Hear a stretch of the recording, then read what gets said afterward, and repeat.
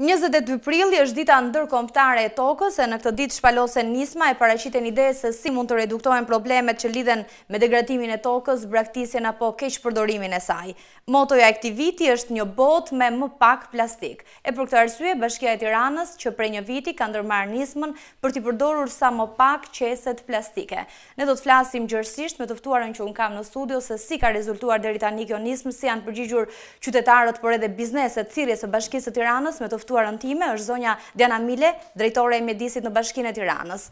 Mirë se erdhët, kënaqësi që u kam në studio. Mirëmëngjesi, faleminderit për ftesën. A vihet re një rritje e shqetësimit të qytetarëve për mjedisin nga viti në vit edhe për shkak të aktiviteteve sensibilizuese, nismave të ndërmarra? Ne po marrim shkas nga dita e tokës që këtë vit përkon me moton e vet edhe me nismën që për një viti ka nisur implementimin, por ajo ka rreth 2 vjet që është hartuar dhe është një nga vizionet më të rëndësishme pasi është plastika, është një nga problematikat në shkallë botërore, jo vetëm në Shqipëri, dhe për të arritur në një rezultat konkret, ne ndërmorëm nismën për të reduktuar përdorimin e qeseve plastike, që janë një nga gjërat më të keq përdorura në tregun sot. Kështu që ka qenë një bashkëpunim më se i suksesshëm. Memorandumi në fakt për të kthyer pas në kohë, në shkruar fillimisht me supermarketet e mëdha, po më pas u përgjigjen thirrjes edhe bizneset më të vogla, qytetarët po ashtu. Ka ecur në radhë të parë me sensibilizimi është mjaft i gjerë, qytetarët në fillim kanë nevojë për atë informimin që nuk ju mungon edhe në supermarkete, por edhe nëpërmjet vullnetarëve dhe stafit të bashkisë, dhe fazat e shtrirjes të mos përdorimit të qeseve plastike në mënyrë falas kanë qenë në vazhdim, pasi në fillim janë përfshirë disa supermarkete dhe më të mëdha, pastaj rrjetet dyqanesh të tjera, kanë qenë furat e bukës një hap shumë i rëndësishëm, të cilat e kanë eliminuar përdorimin e qeseve fare në dyqanet e tyre, pasi kanë pasur një konsum shumë të madh të atyre qeseve të vogla që janë mikroplastik dhe shumë e dëmshme për botën e gjallë, jo vetëm për mjedisin që ku shpërndahen. Ato tani e kanë zvendësuar me letrën. Faza tjetër ka qenë edhe tregjet e Tiranës, tregjet publik, ku ne kemi nisur në dhjetor të 2017 dhe po vazhdojmë një fushat me pazarin e ri, një fushat me pazaret e tjera, në të cilat mundohemi të sensibilizojmë edhe ose të ndërgjegjësojmë edhe tregtarët, por edhe konsumatorët, të cilët janë ata që përdorin më shumë qeset. Bizneset na janë bashkangjitur nismën son, jo vetëm për të vendosur. A keni bërë një studim se sa përqind e bizneseve janë përgjigjur thirrjes së Bashkisë së Tiranës që tashmë i kanë qeset plastike me pagesë në njësi tregtare të tyre? Në total supermarketet shkojnë rreth 30% ose diçka më shumë, në Tiranë 40% e sasisë së njësive të shërbimit. Por ama kanë edhe konsumin më të madh të qeseve, se bëhet fjalë sepse aty njerëzit presupozohet që janë njerëzit që konsumojnë më shumë. Ne çdo muaj marrim statistika nga këto supermarkete, që muajin e parë para një viti të gjitha këto njësi kishin një reduktim 40% të qeseve plastike, ka shkuar deri në 60% dhe muajt e fundit mund të them në njësi tregtare më të mëdha që kanë një rrjet dyqanesh, jo një supermarket, ka arritur edhe në 80% reduktimi këtyre qeseve plastike. Pasi tani qytetarët e Tiranës kemi një sensibilizim në këtë masë të qytetarëve apo më shumë ishmangen pagesës së qeseve plastike? Në fillim, si mas paraprake, ose si diçka për t'ju trequr vëmendjen atyre, ka qenë pagesa. Tani pothuajse të gjithë qytetarët, në fillim, mbase mund të haronin, por të gjithë janë pajisur me atë çantën ekologjike, me material tjetër, një material me shumë përdorime, dhe rezulton që në vazhdimsi atë çante kanë gjithmonë për të bërë pazarin. Domethënë gradualisht ajo po shtrihet në të gjithë. Në fakt çantat të tilla tregtohen për bri qeseve plastike në gjitha njësit tregtare. Jo vetëm tregtohen, por në vazhdimsi. Edhe çmimi në fakt duhet thënë që është relativisht i konsiderueshëm. Në ato pika ku shitet, por në vazhdimsi edhe sot I kemi ndeshur në 150 apo 200 lekë të reja. Bashkia në bashkëpunim me biznese ka shpërndar falas një sasi shumë të madhe, edhe me shoqërinë civile, me shoqata të ndryshme, por edhe biznese në periudhën e 2017 në pazarin e ri, si kontribut i bizneseve, janë shpërndar 2000 trasta çanta ekologjike.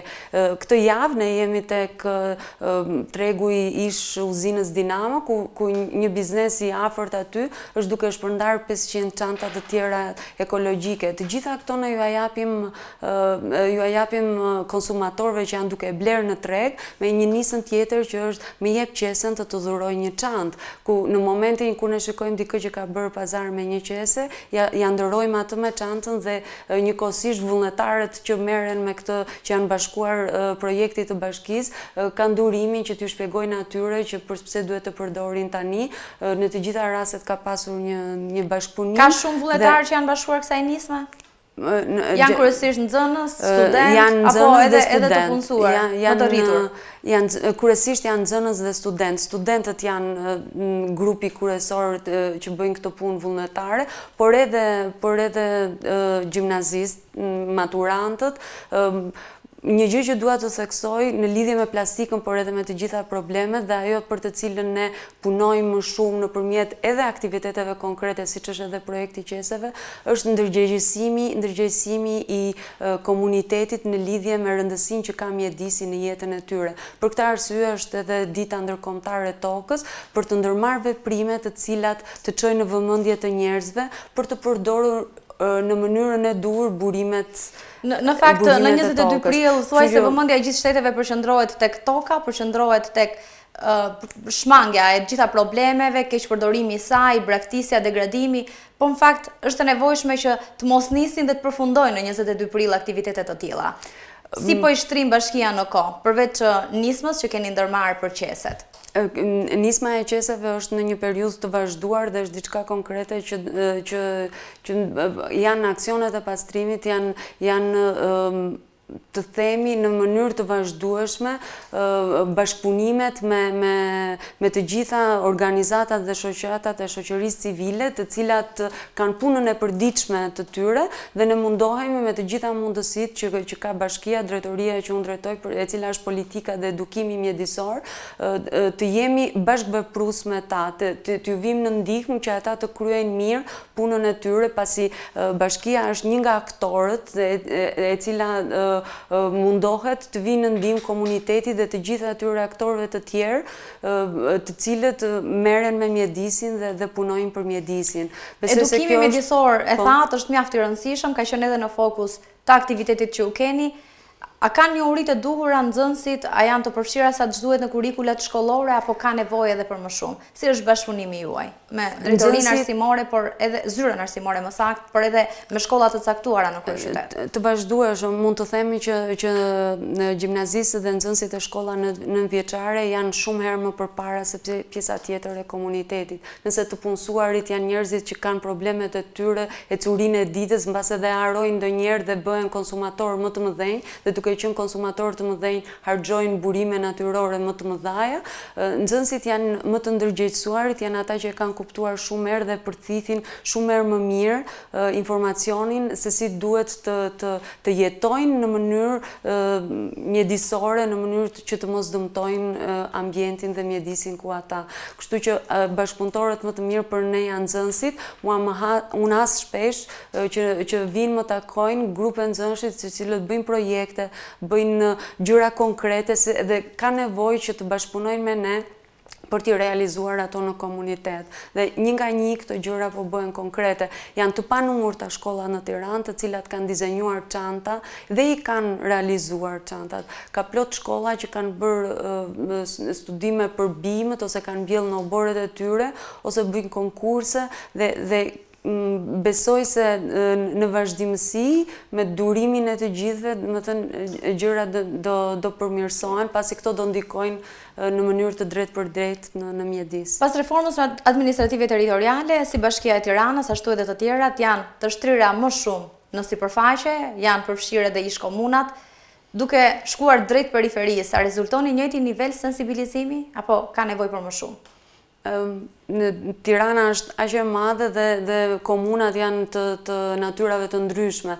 Nëse do flasim për komuna që janë më natyrale, siç mund të jetë Shëngjergji, Zalleri, Zallbastari, ato janë komuna të cilat kanë pasur nevojën e menaxhimit të mbledhjes së mbetjeve që ato kanë në qendrat e banuara. Pasi pjesa tjetër për ta është një natyrë mjaft e mrekullueshme për të cilën ne promovojmë edhe turizmin dhe promovojmë nxisim njerëzit që ato që nuk e gjejnë në zonën e mbipopulluar të Tiranës të kenë mundësi ta gjejnë. Ndryshe është pjesa tjetër që mund të jetë zona e Kasharit ose të cilat janë zona ku është përqendruar një mori e madhe biznesesh, të cilat kanë një dendësi të madhe, kanë përdorim të truallit, megjithatë punojmë në mënyra të ndryshme me mjedisin nëpër zona të ndryshme. Kështu që shpërndarja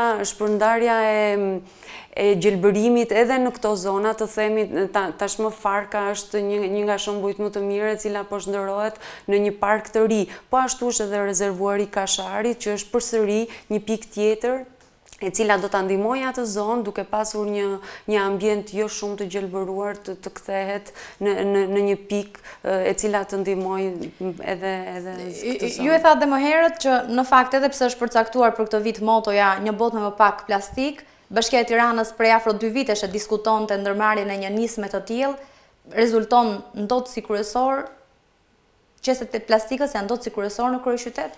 Nuk mund të themi, po plastika është problematika sepse nëse ndot me diçka organike, ajo për një muaj të themi, 3-4 javë, është ndërohet përsëri në një komponent natyror. Ndërsa plastika është ajo, nëse ne hedhim plastikën tek mbeturinat dhe ajo bashkë me të tjerat shkon në landfill, atëherë i duhen 400 deri në 1000 vjet për tu degraduar.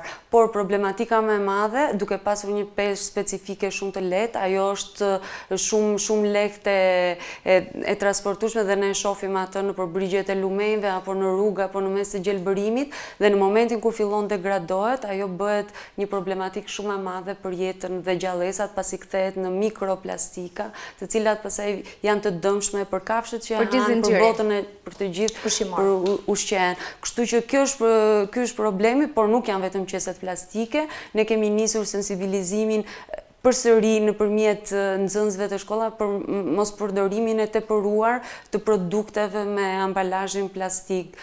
Kemi një bashkëpunim shumë të mirë edhe me Eko Tiranën, e cila është ndërmarrja e bashkisë. Ata kanë nisur një fushat për ndarjen e materialeve të ndryshme, jo vetëm të plastikës, por edhe të tjera. Kanë nisur në supermarkete, po e lançojnë këtë nismë edhe në përshkollat e Tiranës, ku ju japin mundësinë nëpërmjet koshave të diferencuar, atë që jo të gjithë qytetarët e bëjnë në shtëpi, të nisin ta bëjmë nga nxënësit e shkollave, të cilët janë ata që transmetojnë me vete në shtëpi edhe idetë e tyre. Vite më parë nisi projekti për koshat e diferencuar në kryeqytet. Sa përqind e gjithë zonave të kryeqytetit janë tashmë me kosha të tillë? Është në harta e Tiranës. Sa shtrirë? Harta e Tiranës tani është ndarë i shtuar edhe zonat e ish komunave, sepse tashmë nga 2018 dhe në vazhdim do mbulohen dhe ato me shërbimin për mbledhjen e mbeturinave. Në zonën e qendrës quhet një zonë kuqe që Eko Tirana ka territorin e vet me koshat. Faktikisht banorët nuk kanë qenë shumë të gatshëm ose shumë të përgatitur për ta bërë diferencimin në shtëpi. Eko Tirana ka një shërbim që është në derë më derë, që quhet që nëse ju e telefononi dhe keni një sasi të konsiderueshme plastike ose kartoni, ata mund ta marrin dhe e çojnë, por ata kanë një sektor në shar ku ata mundohen të bëjnë një diferencim sa munden të këtyre mbetjeve dhe pastaj e kalojnë për përpunimin. Pra deri tani mund të themi që nuk ka rezultuar një projekt i suksesshëm, edhe ku kemi kosha të diferencuar, qytetarët nuk janë përgjigjur. Në mënyrë publike akoma nuk bëhet, por në mënyra të themi të nismave, të bizneseve të caktuara, apo të vendosjes tashmë në supermarkete Eko Tirana ka vendosur makina ku ju mund të hidhni baterit, mund të hidhni vajin e përdorur, gjërat e tjera. Është rifilluar ndarja e mbetjeve në mënyra me grupe më të vogla, pasi në mënyrë masive jo të gjithë janë përgjigjur. Si rezulton ndotja e ajrit krahasuar me standardet e Bashkimit Evropian? U ndalëm gjërësisht tek nisma që keni ndërmarrë për të përdorur sa më pak qeset plastike? Të gjitha punët që bëhen në lidhje me ambientin kanë të bëjnë për të siguruar një ambient sa më të shëndetshëm për njerëzit, dhe një nga gjërat më të rëndësishme është cilësia e ajrit. Vitin e kaluar ne kishim mundësinë me ndihmën e Agjencisë Kombëtare të Mjedisit të kishim një matës në qendër afër bashkisë dhe ku mund të merrnim jo atë rezultatin vjetor që jep agjencia, por ne kishim një rezultat ditor, e merrnim një herë në javë përsëri nga specialistët e agjencisë dhe shikonim që ndotësi kryesor ishte për trafiku, përdorimi i makinave. Në ditët e pushimit ose fundjavë ishte cilësia e ajrit brenda normave, por edhe kishte raste në ditët e pushimeve, siç ishte viti i ri ose Krishtlindjet, ishte gjysma, ishte 20, ndërkohë që është 40 norma e Bashkimit Evropian. Në ditët me trafik të rënduar ku ka lëvizje të mëdha në makinat, atëherë kjo shifër e kalon. Ndërkohë nga zona në zonë si varion, cilat janë hotspotet në kryeqytet? Mund të them nga ato që janë shkruar duke të themi me logjik, pasi ne nuk ka matca, ne jemi duke punuar për të krijuar një sistem të matjes së cilësisë së ajrit në Tiranë. Tiranës i duhen rreth 15 pika matje për të nxjerrë një mesatare dhe ku mund të themi kush janë më të ndotura. Por në mënyrë logjike, nëse dim që makina është problemi, duke parë ku janë pikat që kanë trafikun më të madh, atëherë këto janë pikat më të ndotura dhe që ngelen gjithmonë kryqëzimet më të rëndësishme ku janë të ngarkuara. Është qendra tashmë për shkak të parkimit nëntoksor? Jo, për këtë do të thoja që në momentin që ne patëm këtë matësi në qendër, në momentin kur u ndaluam qarkullimi i makinave në qendër dhe pavarësisht se kryeshin punime, nga rezultatet që kishim në atë periudhë në pranverën e vitit të shkuar, nëse lexonja raportet javore ose ditore, kishte ndotje, por thoshin kryesisht nga punimet që po kryen në qendër të sheshit. Në momentin e ndalimit të makinave, ajri në qendër, në këtë e kanë vërtetuar dhe matja në ditët pa makina, ajri në qendër tashmë jo vetëm për ndalimin e makinave, por aty është shtuar edhe gjelbërimi dhe në këtë mënyrë ajri në qendër, në ato pjesë ku janë këmbësore dhe janë për qytetarët, është diçka në përmirësime sipër. Kuptohet në pjesët e makinave janë ato të cilat, kështu që në të gjitha rastet ne promovojmë shumë lëvizjet e shëndetshme. Për këtë arsye po bëhen edhe punët publike, siç është fushata e mbjelljes së pemëve për të krijuar pyllin orbital, por edhe punët e tjera publike ku do jetë rjeti i lëvizjes së biçikletave, ku ju vetë keni parë që kanë nisur të realizohen në rrugët kryesore, korsit e vazhduara. Më thatë që po punohet për një sistem matje për kryeqytetin, duhet të ketë 15 pika. Mesatarisht në popullsi dhe në shtrirje për zonën urbane. Çfarë ka penguar deri tani dhe kur pritet të finalizohet si projekt? Ka një kosto të lartë? Ajo ka qenë një punë e ndërthurur pasi ka të bëjë edhe me veprimin ndërmjet institucioneve.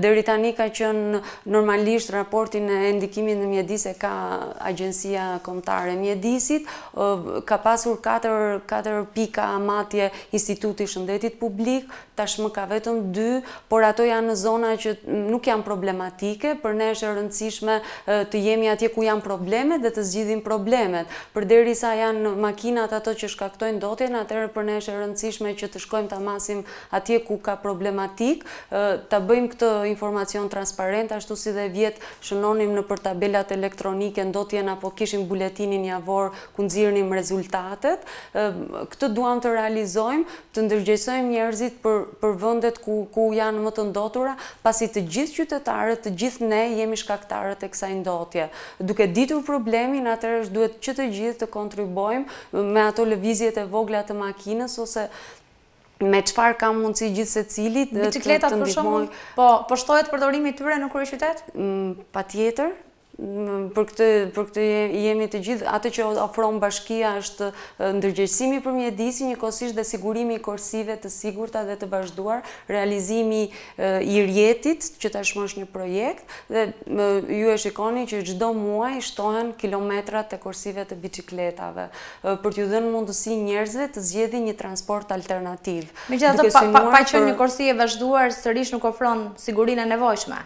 Patjetër, për këtë po punohet në vazhdimsi. Ne kemi promovuar shumë në javën e lëvizshmërisë edhe përdorimin e taksive elektrike, që tani janë bërë 2 kompani që operojnë në Tiranë.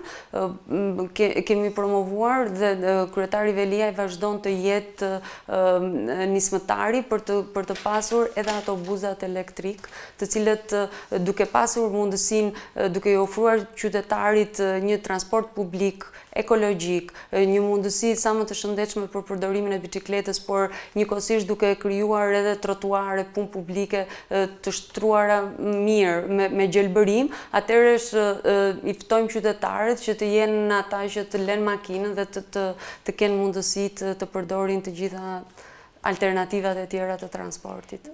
Besoj se nisma për mos përdorimin e qeseve plastike do të vazhdojnë nga Bashkia e Tiranës, po ndërkohë pas 22 prillit, cila pritet të jetë motoja e radhës?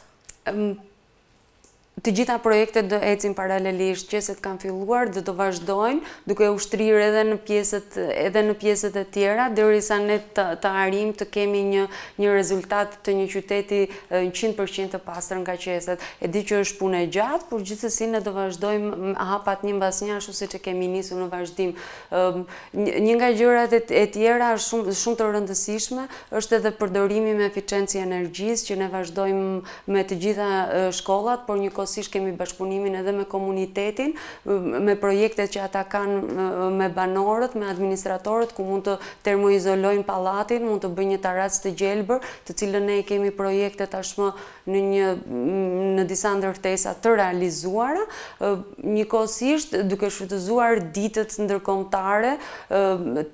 Për 5 qershori është dita ndërkombëtare e mjedisit, ne përsëri kemi një javë të tërë të aktiviteteve, të gjitha idet që kanë të bëjnë me mjedisin, por nuk jemi të vetëm në këtë gjë. Unë do të theksoj që për këtë ditën 22 ka një mori të madhe nga shoqëria civile, por edhe individ, grupe vullnetarësh, që përveç bashkisë do kenë aktivitetet e tyre dhe ne si gjithmonë i lehtësojmë mënyrën se si ata ta organizojnë këto aktivitete, gjë që dhe ju mund ta shikoni të pasqyruar në ditët në vazhdim. Sigurisht do t'u ndjekim në vazhdimsi. Faleminderit që ishit me ne këtë mëngjes. Faleminderit ju.